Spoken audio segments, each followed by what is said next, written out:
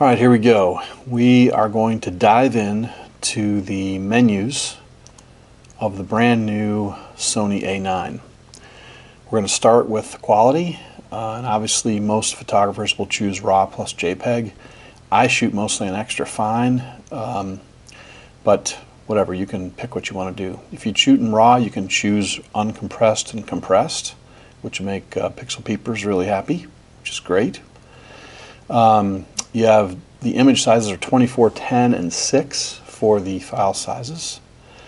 Aspect ratio is same. There's still no square, which is a bummer for me, but you can shoot in 3:2 and you can also shoot in 16:9, which I find very useful for vlogging if you're shooting stills with a specific intent to vlog.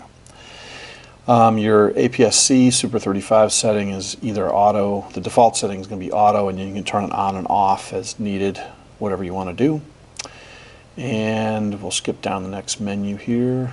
High ISO I will leave in normal. Color space I always change to Adobe RGB. People that shoot RAW will argue that's stupid, but I shoot a lot of JPEGs and it does make a difference. Okay, we're going to roll through here. There's a bunch of memory settings in this camera, very similar to the A6500, but it will not, these memory settings will keep sort of the front end settings, but won't keep all of your extreme custom settings sort of at the tail end of the menus. So it's very useful for kind of, you're going to set up for video or something like that, and then stills as well. But and once again, these are shoot sets, so setting a whole bunch of settings. You can kind of pick what you want. This is a very useful thing, I think, for a lot of people that do both video and stills, or do very different types of still photography. And they can set up a custom setting, and you'll notice it said recall custom setting. You'll be able to store those on an SD card as well and move them from camera to camera. I don't use AFS ever. I use only AFC, and I've found that balanced emphasis works best even for extreme sports photography, but some of you may want to change between AF and release, but I love balanced. I think it works great. Focus area wide is awesome. There are 693 autofocus sensors in this camera, which is just insane. Here we are in zone. Center autofocus is a great place to start if you're doing sports photography and you really don't know what to do. Flexible spot. Also, the menus go left and right, so be careful with that. I really like using small. Gives me a tiny little spot that I can move around. Expand flexible spot will not just use the center, only the pixels in the center, but it'll move them around. It'll expand slightly, and then lock on AF, expand flexible spot, which is it's like the magic setting if you're coming out of DSLRs. It's insane. So these are all the different sort of options. Those are the ones I use the most, I guess. Here you can use the wheel, or you can use the back toggle, so you can use there's two different ways to move this around, the autofocus feature. Actually three if you figure that it has the screen as well. You can move your finger around. This is kind of cool. This is coming directly from Canon and Nikon, where you can tie the AF point to the AF area. So if you go vertical and you're doing running back, running at you, it's going to move the AF point up, which is very nice. I always turn the AF illuminator off because I shoot sports photography, but if you shoot a lot of weddings or in very, very low light areas with flash, you're going to want to have that on, but I never have mine on. I'll leave that off. Okay, this is awesome. So AF track sensitivity. This is your sort of stickiness. So the 5 is going to be the most responsive. It's going to be instant for like soccer heading and stuff, and gone down. It's very nice. I never use AF with shutter. For my shutter release, I turned it off because I'm a back button focuser only. Thank God they turned pre-A off in this camera, so you won't have to turn that off. It'll already be off when you get out of the box. AF area registration, delete AF and all that stuff, you can figure that out. I have not used that at all.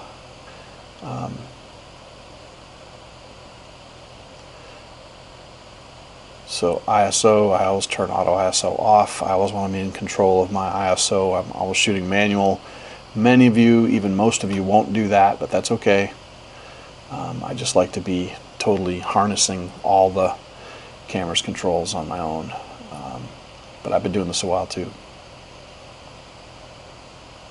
It's kind of neat that they've made the spot metering point. You can tie it to the autofocus point link, or you can just have it in the center. Either way, I don't really use that either, but with an EVF as good as this camera has, it's stunning how good it is. You really don't need it, I don't think. And you can do half stops or third stop for your exposure control too. And then we'll just this is kind of neat down here on the bottom, like the ultimate altimeters, you can actually change the ultimate exposure, the index. So if your camera is off by like a third of a stop, you can actually adjust it back yourself without sending it back to the factory, which is really nice. It's a really, really nice feature. If you shoot a certain way, you can kind of dial it in to however you want. Some people like to underexpose or whatever. There's a ton of control in white balance controls on Sony's in general. You have all the ones that you get in the Canon Nikon, but then you pick up all these additional fluorescent settings, and then this, I call it the fish setting. I love this. It's called underwater auto, but it works flawlessly with a certain type of fluorescent light. I love that setting. And then of course you can dial in your own custom Kelvin, but in addition to being able to control your own Kelvin, if you go to the right, if you knock the control wheel to the right a little bit, you'll get this little graph thing that pops up, and you can actually add blue, which I do a lot. And we're going to back out of this now and go back into a more normal setting away from the custom. And what we're going to do is go back to a tungsten setting. It's really hard. I've never really found a digital camera that can really accurately, totally nail tungsten until Sony. And so let's go down to the tungsten setting for incandescent light, and then go to the right, click right, click to the right, and then this graph comes up. And so if you just go down and add blue, which is 2 left and 2 down, you'll get this beautiful, perfectly white whites. It's awesome. I would highly recommend people look into that. Okay, we're going to kind of go, this is like an HDR, an auto HDR setting. I don't use that hardly ever, but many of you that do landscape photography, you will love these settings. It's very powerful, and you can control how many stops and all this kind of stuff. It's pretty sweet.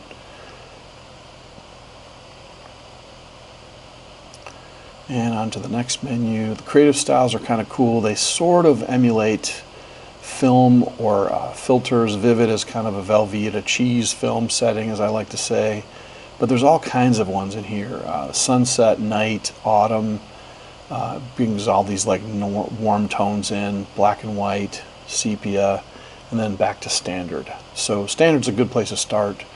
If you mostly do stuff in post, you're going to want to leave all those alone, but if not. Okay, we're going to go on through these. Let's see here. Some of these are just repetition from the other cameras. I'm not going to spend a lot of time, but it's nice you can change your magnification on there. And next menu. Let's see, sorry about this dead space here. Okay, face detection is something that some of you may have not been able to use because it's not on your camera, but this camera will literally auto detect faces, which is phenomenal. It's very, very powerful. It works great. You can even register a particular face, and the camera will only look at that face and ignore all other faces. It's sounds like science fiction, but it's real. Okay, let's go on to, this is where you do the registration of a face. It's pretty wild. Okay, now we're in the video modes. Notice it's camera 1, camera 2, so now we're into all the file formats. This camera can do 4K in 30p. It's a very nice meaty file. Usually I shoot on speed at 24p at 100 meters, so yeah. And then it also has the, if you go into the regular setting, the XAVCS, you can get all the way to 120p with the same large throughput, which is wonderful. It's a great way to work. It's great for slow-mo. And if you really want to like slow things down, you can use the slow and quick settings, where you get to set both your recording setting, frame rate, and then how many frames per second in each of those settings you want. It's pretty cool. It's a very nice way to work. Okay, so let's get out of here. And now we're into the, this is film now, drive speed. I always go slow. Track sensitivity, I leave it on standard. Otherwise it's too jumpy. The autofocus system's so fast in the camera that you really have to retard it and slow it way down to make it look natural. Let's see here. Here's your electronic shutter.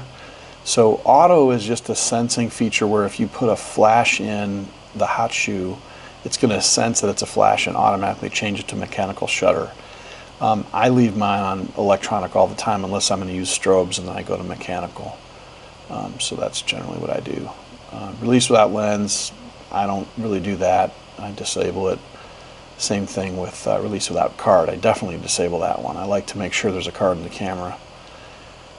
Steady shot settings, you can do this by the lens, and of course this is IBIS, so it's really cool. You can dial in what lens you have if it's a manual focus lens or whatever. We're going to keep going down. The finder frame rate is really fast. Sony's not published what it is yet, and they may not, but it's super quick. It keeps up with really fast action. These are all this sort of zebras of video setting, grid line, you probably know what that is. Okay, live view display. Generally you're going to use the camera in a setting effect on, but when you use strobes or a studio situation with strobe lights and stuff, you're going to want to use the setting effect off. But generally you leave it on. And let's see here. Okay, now this is really intense. When you have a camera that makes no noise and shoots 20 frames a second, how do you know when you're actually taking a picture? So this is like, the first setting is off, where it doesn't show you anything. Type 2, as you will see, will make the center blink blue. It's like a neon blue. It's very easy to see, but I don't really like it in the center. Type 3 will give you a very understated in the far corners blinking when you're shooting, and Type 4 is my favorite, and this will give you the blue again, so it's really easy to see even in bright sunlight. So as you're shooting at 20 frames a second, it's going to pop those little corners in. And this is how you get confirmation that the camera is actually shooting. Otherwise you'd never know it was, which is kind of insane. Okay, continuous shooting length. This will show you how many shots you can do or whatever, and it just goes. It's really fast. Auto review should always be off on a mirrorless camera. No reason for it to be on. Okay, custom key shoot. This is how you get your back button focus back. Here you'll see all the custom keys. There's 4 of them. They're preset. I like the way they're set up actually for the most part. But in the second bank, same thing. It's the third bank that I always change. And here I do the AEL button I want on AF on. But let's take a look at the different options, because you can make any of these buttons do all these different things. So here are your exposure 1 and 2. Here's your flash settings. Here's your color white balance and image processing settings. Focus assist.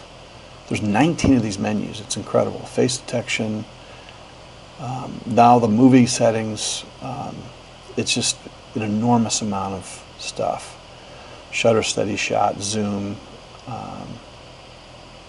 display, auto review. So these are all things you can task that AEL button for. Audio signals, send a smartphone, FTP transfer. We're almost to the end. Monitor brightness, setup features, and finally the last menu is others, which is not set. And what we're going to do is we're going to go back and find that AF setting. I think it was an AF bank 2 that will give me AF on. I prefer to have the AF on. So now my AEL button is AF on, and my AF on button is also AF on. So I can hit either one, whichever one I want to do, which is great. And the focus hold button is a button that's on many of the lenses. The G Master lenses usually have a focus hold button, and it's pretty nice. You can task that with AF on, you can make it hold, you can do IAF with that button, whatever you want to do. But it's just really cool to have this customizable features. Now this is custom key playback.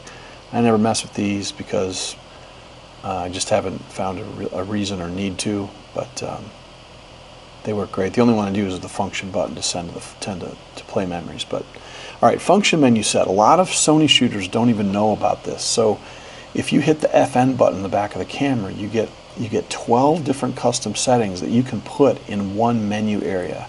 So it's a really quick access, and here it is. So you just hit the FN button, function button, and you get 12 different options, and each of these options is customizable. So you can put them in any order you want, whatever you want. You just hit that, and then you can put 1 through 6 in the upper bank, and then 1 through 6 in the lower bank. It's a very quick, fast way to maneuver around the camera and overcome all the massive menu items that are available in the A9.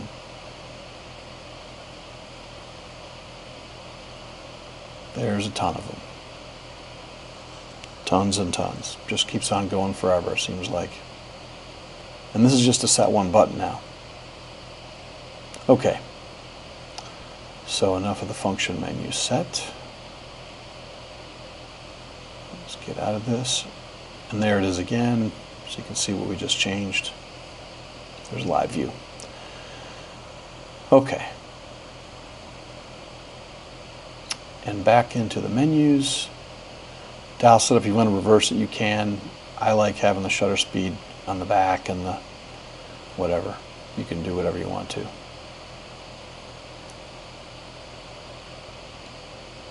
Okay, locking operation parts. This is great. I shoot on strobes a lot for basketball, and this means that I can actually set up my shutter speed and then lock it. So dial plus wheel will lock in your entire exposure where you couldn't bump anything, or when you pick it up or set it down, mess up your exposure. It's very useful for certain types of photography. You get some options for how the camera sounds too. So you can just have the camera turn off all the sound, or you can have it on. I find I like a little bit of sound kind of down low. I like the confirmation in the viewfinder as well. It's just nice that they're giving me lots of options for this. So you can send a smartphone, computer, FTP transfer functionality, and that would of course go through the Ethernet port. Airplane mode, so it doesn't look for wireless all the time. That'll help your battery. These are all your Wi-Fi settings, Bluetooth settings, location information link set. It's just a ton of stuff. You can make a custom name for the camera. Okay, so lots of network settings that I know nothing about, to be honest, so I'm going to skip over those. All right, playback. These are all the playback ones. We're almost to the toolbox. Okay, so now we're going to enter the toolbox 1. Okay, so volume settings. I love to change delete, confirm. I love to have it delete first and not ask me to confirm all the time. It drives me crazy. The cancel first is what it comes when it's out of the box, but I can't stand it. I want to hit it delete first. Just saves me a button push to get rid of a bad picture. Alright, so this is power save, start time. I'm going to kind of roll through a lot of these. Your HDMI settings. USB connection is how you do that for firmware setups, for updates rather. Okay. Alright, all this stuff. You can set your file name to something different, which is nice. I do PMR usually for mine. So you can just change that to whatever you want. You can use numbers or letters. It's handy. It's also good for keeping track of which camera did what. Okay. Select record media. There are 2 slots in this camera. The upper one is a normal one. The lower one is the super fast, super high speed SD card. Recording mode. This allows you to put only sort of video or stills onto one of the card or the other, or to sort them to JPEG and RAW, or to move stills and video, whatever you want to do. The options there. It's pretty cool. And okay, setup 6. There's not a lot there we're going to do. We're going to kind of go down to display media info, and this will display media info on 2 different slots. It'll tell you how many images you have left, or how much video you can record with what's left over on the card. And this is your body and lens version. It kind of shows your lens firmware update as well, which is kind of cool. And setting reset kind of resets all your custom functions. And here we go. Okay, now we're back to the original settings. I know this has been a long video. I appreciate your patience on this one. So hang in there, but this is a fantastic camera. I'm so excited to be able to talk to you about these menu settings.